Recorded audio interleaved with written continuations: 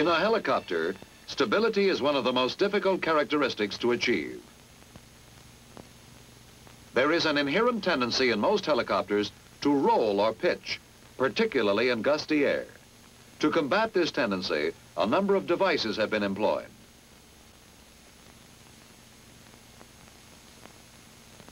One of the most successful of these devices is the stabilizer bar.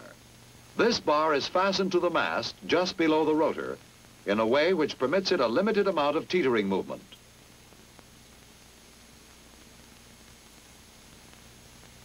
The bar is set at a 90-degree angle to the rotor blades.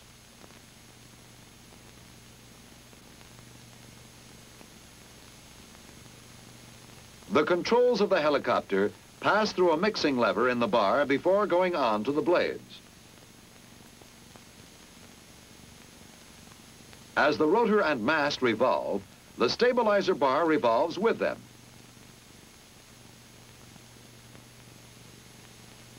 Since the bar is weighted at each end and has no aerodynamic characteristics, it is influenced only by centrifugal force and by its gyroscopic properties, and herein lies the secret of its usefulness. As anyone who has ever spun a top must have observed, a spinning body tends to retain its relative position in space.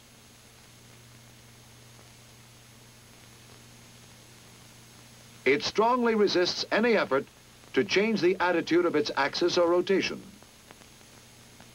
In other words, spinning bodies possess a property which is common to all gyroscopes, the property known as rigidity in space. No matter how the mount is turned or tilted, the axis of the spinning gyroscope continues to point in the same direction.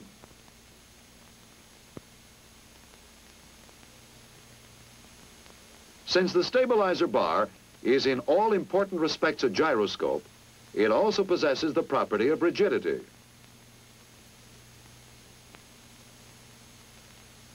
It is this property which enables it to increase the stability of a helicopter.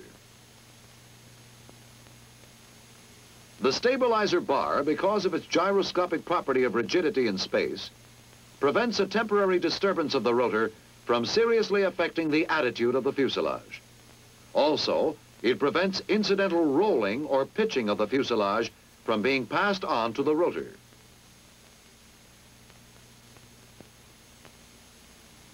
This stabilizing ability of the bar can be better understood, of course, once we know exactly how the bar influences the rotor. The rotor hub is secured to the mast by a universal mount called a gimbal ring.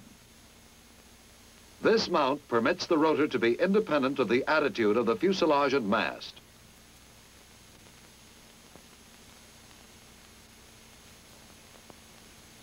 It is subject only to the controls which come from the swash plate. However, since these controls pass through the stabilizer before continuing on to the rotor blades, the bar is given a limited amount of control over the rotor. This is the way it works.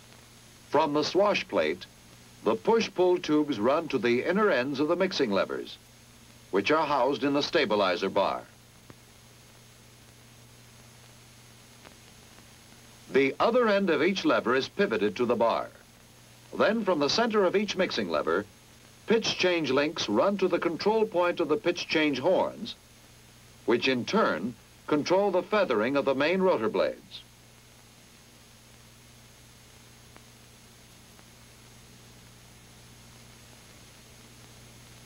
The turning rotor produces the rotor disc. Now, if a sudden gust of wind strikes the rotor blades, it may succeed temporarily in altering the attitude of the rotor disc.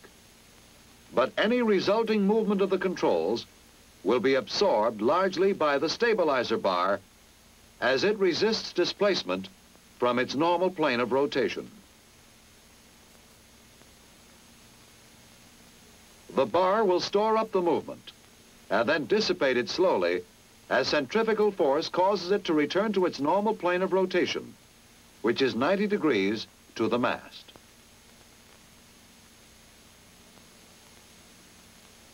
Let's look at that again. As the gust forces the rotor disc out of its normal plane of rotation, the stabilizer bar exerts its counteraction. By feathering the rotor blades, it increases the angle of incidence on one blade as it decreases the angle of incidence on the other.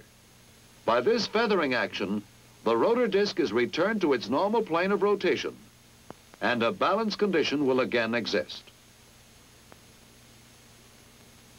Likewise, if the fuselage for any reason is made to roll or pitch, the stabilizer bar, by retaining its same attitude in space, forces the blades to feather so that they too remain in their same plane of rotation.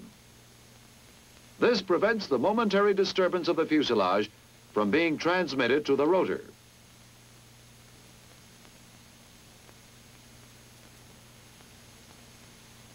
In a similar manner, any change in the cyclic pitch made by the pilot is modulated by the stabilizer bar before being passed on to the blades. As the rotor disc is tilted and the mast tilts along with it, the stabilizer bar assembly stores up some of the change which the pilot applied, and it pays it out slowly as centrifugal force causes the bar to resume its normal position 90 degrees to the mast. The stabilizer bar then tends to slow down or modulate any sudden changes in the rotor disc, whether they are caused by the pilot or by exterior forces. In this way, the bar definitely improves the stability of a helicopter. However, to achieve this stability, a certain amount of the pilot's applied control is delayed.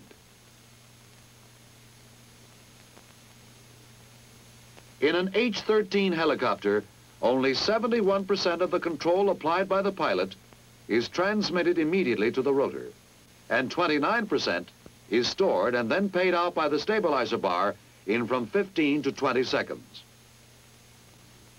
If nothing were done to compensate for this lag of 15 to 20 seconds, there would be a serious lack of sensitivity in the controls.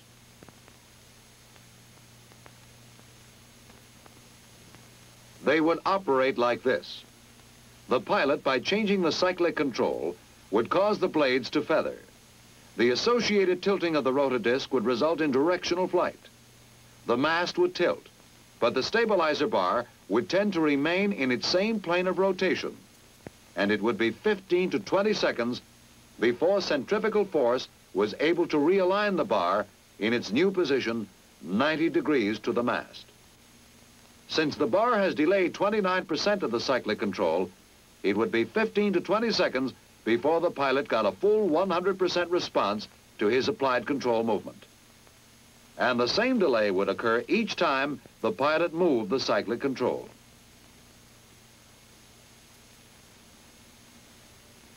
Obviously, the controls would be much too sluggish. In order to speed up the realignment of the stabilizer bar and increase the pilot's effective control, hydraulic dampers are added. The damper assembly is rigidly fastened to the mast just below the bar. It consists of 2 hydraulic dampers, each connected by an arm and rod to the stabilizer bar frame. The dampers work like this.